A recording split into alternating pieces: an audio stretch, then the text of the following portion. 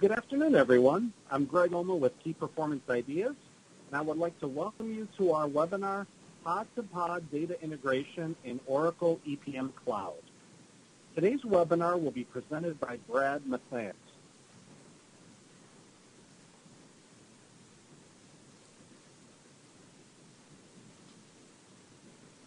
Brad has 16 years of EPM project experience, successfully implementing Oracle Hyperion solutions for both domestic and international organizations. Brad understands the full EPM project lifecycle and leverages his strong business and accounting background to deliver world-class solutions. He is certified in Hyperion Planning and Espace and also has experience with HPCM, SDMEE, and ODI. In fact, Brad recently implemented a PBCS solution that included integrations between 5 pods. Brad, welcome and thank you for joining us today. Thanks, Greg. Welcome and thanks for joining me today as I talk about pod-to-pod data integration in the Oracle EPM Cloud. Today we're going to cover what is pod-to-pod integration. We'll walk through setting up a pod-to-pod integration, and we'll close with how this integration can help with your overall processes. First, when we are talking about pod-to-pod integration, we are talking about the integration of products within the EPM Cloud. The EPM Cloud is a suite of applications that are software as a service. 3 of the cloud products that benefit from the pod-to-pod integration are Planning and Budgeting Cloud, or PBCS, Enterprise Planning and Budgeting Cloud, or EPBCS, and Financial Consolidation and Close Cloud, or FCCS. The integration works between all 3 products as well as situations where you have multiple pods of the same product. Originally, the only tools available to us for data integration in the cloud were the native import data, which was applicable to planning, so PBCS and EPBCS, and data management, which was a light version of the on-premise FDMEE. We could automate those tools with EPM Automate or the REST API. Both of the integration tools use flat files. To move data between pods, we would need to extract the data from one pod, bring the file from the cloud down to our local servers, and then upload that file back to the other pod.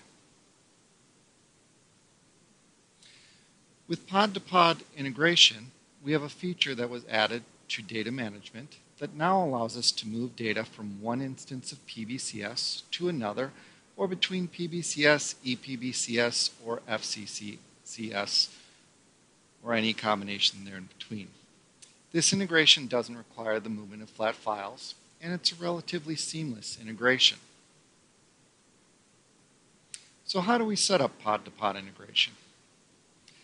Those of you familiar with data management will find that setting up this process is very similar to setting up a process to load a flat file. Those of you not familiar with data management will see that there are a number of small steps that may not make a lot of sense at first, but just follow along, and once you've navigated through the flow a couple of times, you'll have no problems. Pod-to-pod integration is initiated from the pod that contains the source data. So the first step in setting up the integration is to open data management from the source pod. From the menu on the left, you'll navigate to the Setup tab and select Target Application under the Register section. In the top section of the Target Application page, you will click on Add to create a new target application.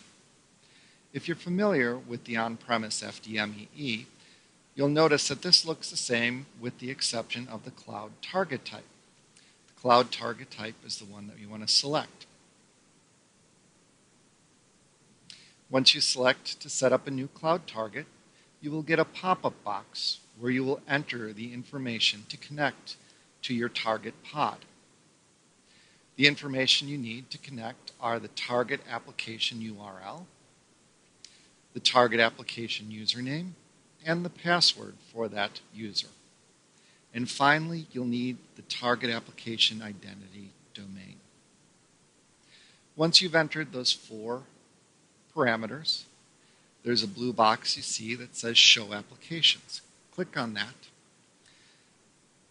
At this point, the source will be connecting to the target.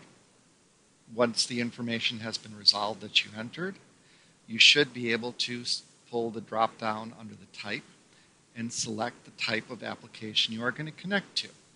In this instance, you're seeing planning. If other instances, if you're using an EPBCS application or FCCS, you'll see the other options.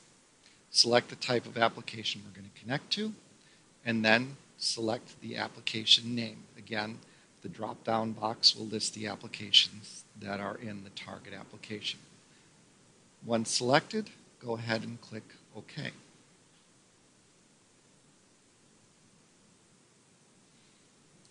You should now see the target application in your list. As you can see here, we had set up Fin reporting, and that is now displaying in our target applications. Now that the target application is defined, we are going to create an import format. This is where we're going to define the high-level maps at the dimension level between the source application and the target application. From the Setup tab on the left, we're going to select the import format. In the import format screen, we are again going to click Add. We are then going to give our import format a name. In the screenshot here, we're calling it Sample. Then we select our source application. Using the magnifying glass, you will get a list of applications that are in your source pod. Finally, we're going to select the target application. Using the magnifying glass there, you will see the target application you created in the previous step. Select that, and then you will save this information. Once this information is saved, the mapping section will populate in the lower pane of the screen. On the right, you will see the list of dimensions that are in your target application. In this example, we have mapped our source dimensions to the target. Not all dimensions from either application need a mapping. When you've set up your mappings, hit Save, and we can move on to the next step.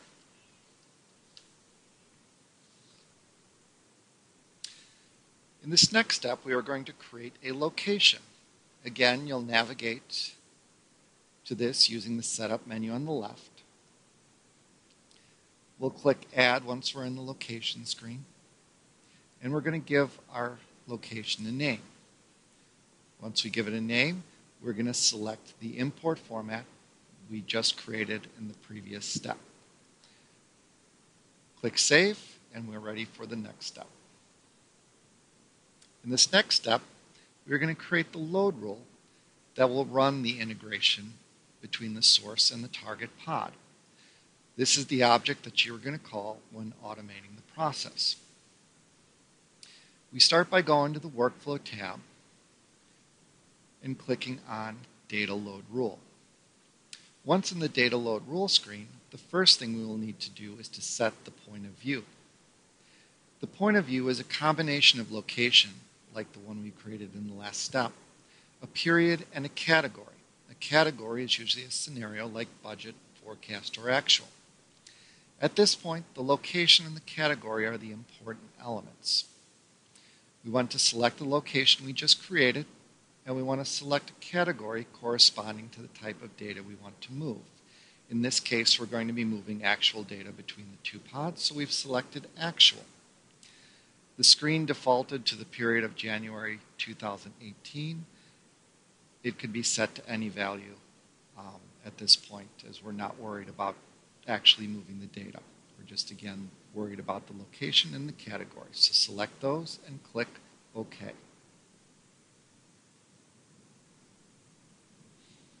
Once the point of view has been set, we are going to start by clicking Add. We'll give our load rule a name. Then we will define our filters. Unless you've had experience with on-premise FDMEE or cloud data management with application-to-application integration, this is the second area where the pod integration deviates from a standard data management integration. The filters we are setting up here define the data we wish to extract from the source application. Anyone with Essbase experience can think of this as similar to creating a report script or writing an MDX query. Those of you with HFM experience, it is similar to the data extract.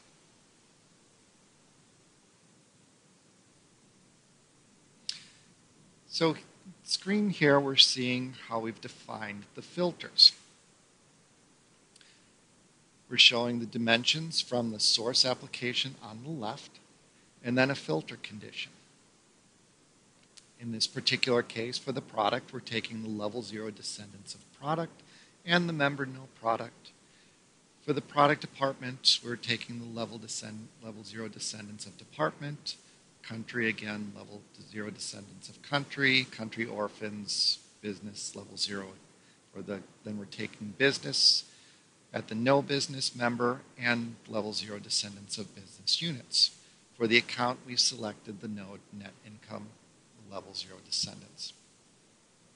While it's not required to set a filter for every dimension in your source application, I recommend defining each one as it makes it easier to know the exact data set you are retrieving.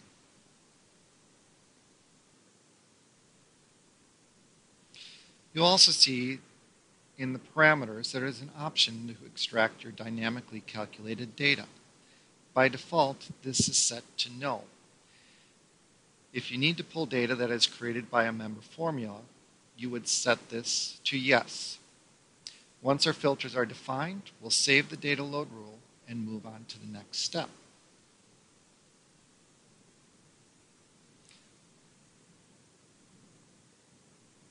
The last step in the process is to set up our data load mapping.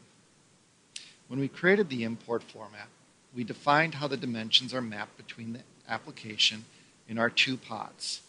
Here we can define very detailed mappings. Those of you who have already worked with data management know the power of this functionality.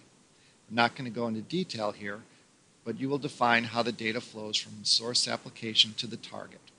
Mappings could be as simple as source equals target, or they can be quite complex. We've built integrations where the mappings perform currency translation driven by multiple dimensions. The screenshot here shows how we are mapping accounts that start with 11 to a target account of 1100, and those that start with 12 map to the target account of 1210, and so forth. Just like all other data management integration, maps need to be defined for all of the target dimensions. Once the maps are complete, your setup is complete.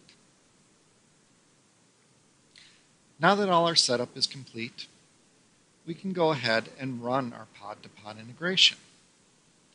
We would go back to the data load rule, and we would execute the rule we created. This process is the same as other integrations with data management, except that we are now moving data from one pod to another.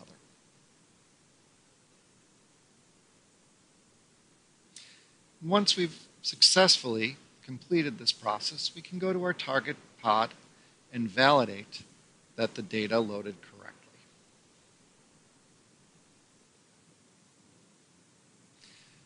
Now that we've gone through the setup, you can see that overall, it is a relatively simple process to get a seamless integration between your multiple pods, and we don't need to worry about any flat file movement.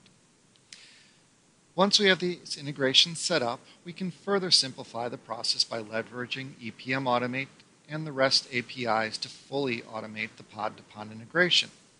We could even use the scheduler within data management if we so choose. Hopefully, you walk away today with a better understanding of the pod-to-pod integration setup, and you are able to see the benefits this can give you in your multiple pod environment. I'd like to thank you for taking the time for joining me today to hear about the pod-to-pod integration. Greg? Thank you, Brad. And thank you all for joining us today for our webinar, Pod2Pod Data Integration in Oracle EPM Cloud.